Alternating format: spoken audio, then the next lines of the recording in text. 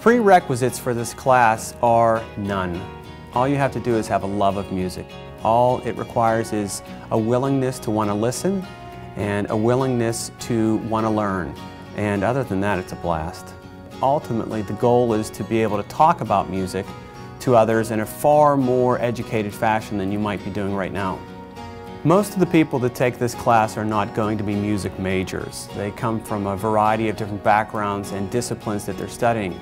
However, I think this is a very good class for anyone to take because music, like any of the art forms, is going to mirror the society that it lives in. So if I focus on characteristics of the Baroque era or the Romantic era or modern day, those same characteristics hold true in architecture, in literature, in all art forms, and by learning music in a roundabout way, you learn about people. And if you learn about people and what drives them, it helps in every discipline. In a high school class where maybe a certain percentage of the class are there because they have to be there, whereas everyone in this class wants to be there.